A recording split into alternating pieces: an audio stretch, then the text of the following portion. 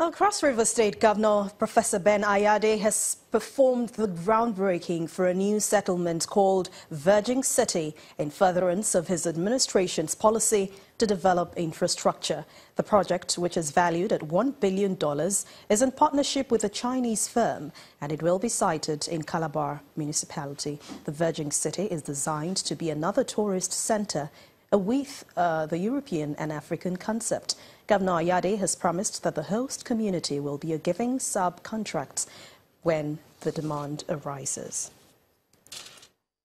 We're going to ensure that as part of the agreements that we're going to have, the community is a part of the core function and organ of this investment. And so recruitment of labor, emphasis should be given to the community, the host community. So the host community, you have a priority role to play.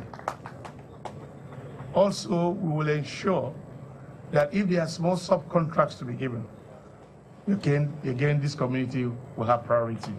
Because we want to see that you become stable. We don't want to build an estate where the community itself cannot afford to live in. We should have members of the community whose income, which has improved as a result of the construction phase of the job, allows them now the luxury of being able to also to buy up properties here. Their concern, for me to throw more light, Your Excellency, is for them to develop a virgin city for Cross River State. A city that will touch all human sphere, a city that will provide education for us, because we are going to establish Jilin University of Technology in this very place, and we shall be doing exchange program.